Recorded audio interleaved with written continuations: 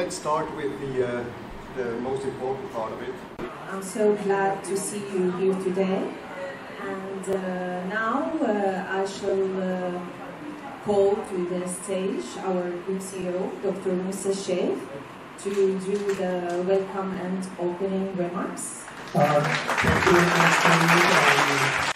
This is a Women Entrepreneur Conference and Awards, and any one of you sitting here can get this award. And believe me, we have chosen all the women who are self-employed. They are having their own companies and they are the best in the community. The theme is Balance for Better, and this theme is actually a theme for 2019 for International Women's Day. Ideally, it's the first balance that we need is the gender balance, because in the corporate world, still now, if you see Fortune 500 companies, they are still headed by the men, except with few exceptions. I think that this year, all the women need to work on balance of women in the workplace. And there is a study that in a couple of years, the ratio of a man and a woman is going to change dramatically. Means that if currently all over the world we have a ratio 1/4, in the later years it's going to be 30 women versus 1 man. So the future of the world is actually not in the hand of a man. Some kind of education, we have to develop the women for a future leadership. This leadership is in the favor of a man, because if the female population is going to increase, then of course more female has to take part. Now we are fortunate to live in United Arab Emirates. This is an amazing country, and it is very smart to take the latest developments. So if you see in terms of UAE as a role model, there are a lot of women which are already in the ministries, in the government sectors, and if you see even the banking and other organizations, more women are coming in the corporate world. So UAE is very good in getting women on placement in terms of corporate world. But unfortunately, this is not the scenario outside UAE. Except the few, you will see it's still male-dominant society. The Prime Minister will be a man, all the cabinet will be a man. Even the women issues is also settled by, consist on the men. So that's something really need this year, and serious efforts. This forum is your voice. It's a platform where you can meet the equal sized women. They are similar to you. They belong to a different country. They have their different skill set. They might speak different languages, but they are dynamic like you. You are amazing women in this hall. All of you. You have a great profile and you have great success. We have the most creative women, we have most influential, we have most innovative, and all that categories are available. So I would request you to take more active role. This is a forum initiated 5 years before, and we are covering 5 years now in February. And most important is almost 500 women we have trained, and they are doing their own business. Sometimes it is also a case that they are not fully self-employed, but they are doing a better job in the government organizations and private sectors, and then they have their own ventures. Because the theme is that you have to express yourself other than your technical knowledges that you have. You have to explain your success stories, your problems, your issues that you overcome and you reach to this level. So I was requested to share my story in a small 2 to 3 minutes. I was always a unique student and a unique person.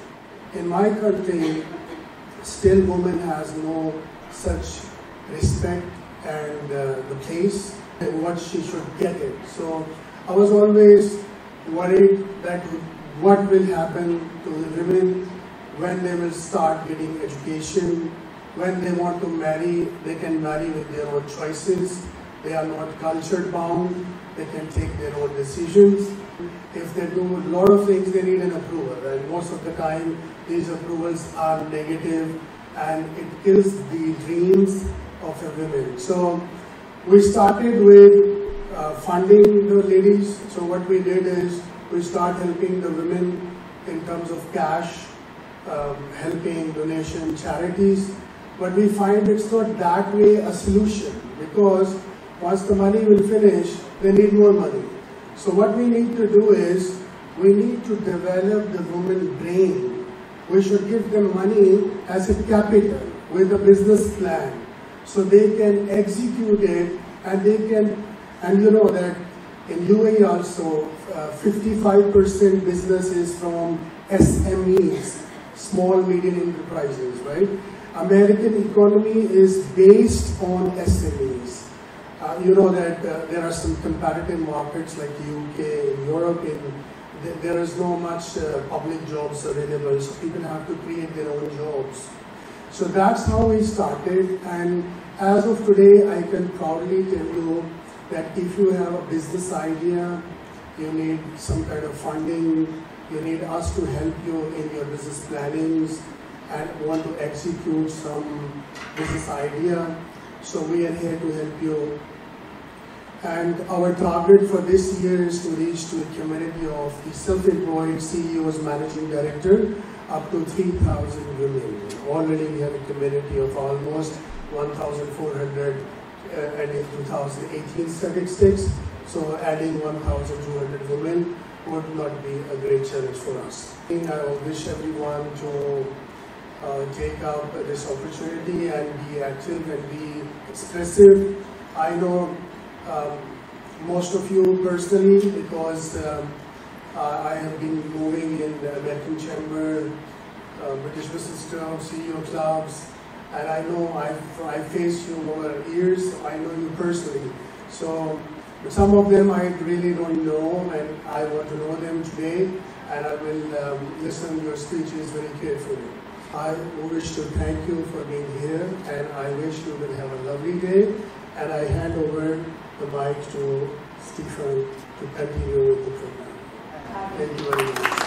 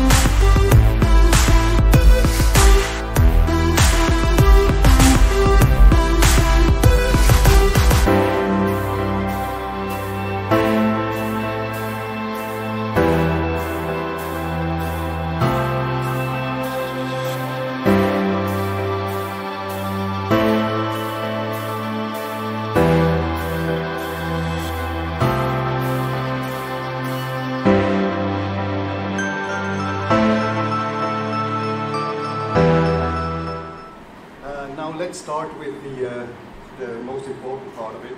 I'm so glad to see you here today, and now I shall call to the stage our group CEO, Dr. Musa Shaikh, to do the welcome and opening remarks. Thank you. This is a Women Entrepreneur Conference and Awards. And any one of you sitting here can get this award. And believe me, we have chosen all the women who are self-employed. They are having their own companies and they are the best in the community. The theme is Balance for Better. And this theme is actually a theme for 2019 for International Women's Day. Ideally, it's the first balance that we need is the gender balance. Because in the corporate world, still now, if you see Fortune 500 companies, they are still headed by the men, except with few exceptions. I think that this year, all the women need to work on balance of women in the workplace. And there is a study that in a couple of years, the ratio of a man and a woman is going to change dramatically. Means that if currently all over the world we have a ratio 1/4, in the later years it's going to be 30 women versus 1 man. So the future of the world is actually not in the hand of a man. Some kind of education, we have to develop the women for a future leadership. This leadership is in the favor of a man, because if the female population is going to increase, then of course more female has to take part. Now we are fortunate to live in United Arab Emirates. This is an amazing country and it is very smart to take the latest developments. So if you see in terms of UAE as a role model, there are a lot of women which are already in the ministries, in the government sectors, and if you see even the banking and other organizations, more women are coming in the corporate world. So UAE is very good in getting women on placement in terms of corporate world.